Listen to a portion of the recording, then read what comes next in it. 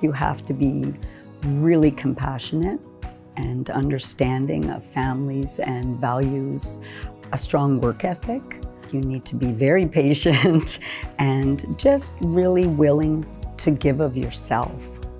The dedication comes from the people around you as well. The children, obviously, and it's your team. A strong team around you helps with those tougher days because you do support each other.